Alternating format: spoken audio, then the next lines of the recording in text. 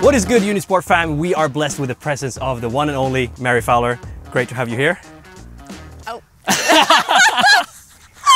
What is up, Unisport fam? We are blessed with the presence of the one and only Mary Fowler. Great to have you here. Thanks. How are you? Good? I'm good. I'm cold, but I'm good. All right, we're gonna get you a little bit warmer because you are gonna teach me and everyone watching how to stay composed in the box, because I know that's something you're good at. Ice cold, literally, in the box.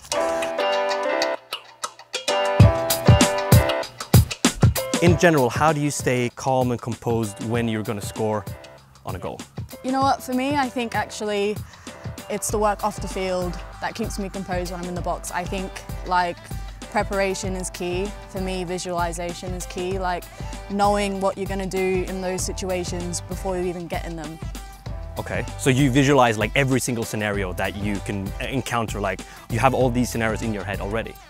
A lot of them, yeah. Like I think for me, often like I'll go through a scenario on the field, like if I'm playing in a match or something, and if it works, then I know that that works obviously. But if it doesn't work, I think it's key for me to go over that and just be like, well, where was the keeper? Where was the defender? What went wrong? And then just work it out and like practice that in my head. So then next time I know what to do.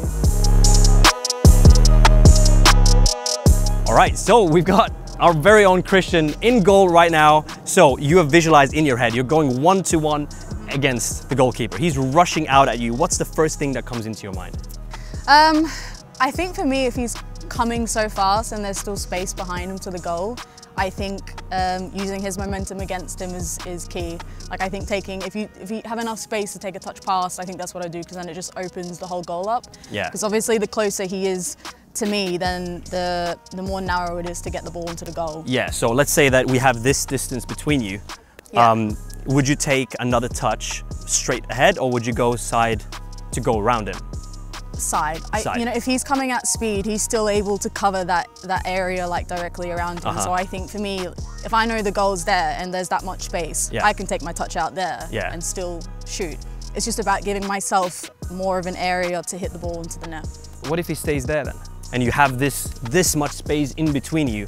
Do you take 1, 2, 3 touches, or would you look up, or what would you do in this scenario? You know, I think for me it changes each time, because like, I don't know, I feel like one-on-ones are actually, I find, some of the hardest goals to score, because you think about them so much, because like I said, like the closer I go to him, the tighter the shot is getting. But then at the same time, the closer you go to him, the closer you are to goal. So I think it changes, you know, in different scenarios also, like which angle you're coming at. Yeah. But I mean, I think from here, if you're able to curl it, I think he's going to want to protect the inside post as well. So yeah, I think you could do it from here. So let's switch it up a little bit and add me into the equation. He's still there, obviously, because he's the goalie.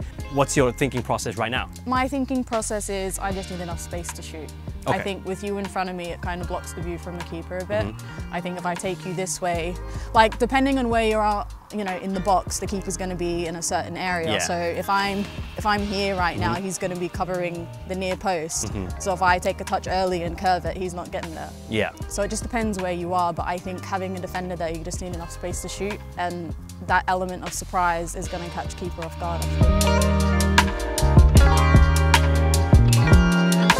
In general then, composure, like how do you, stay off this and open up your head and mind?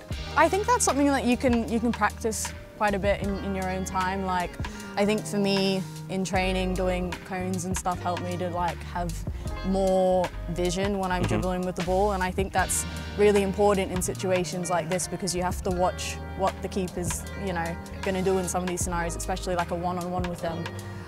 So yeah, I think for me, like, being able to do the cones, practice that, but then visualizing as well, that's for me what works.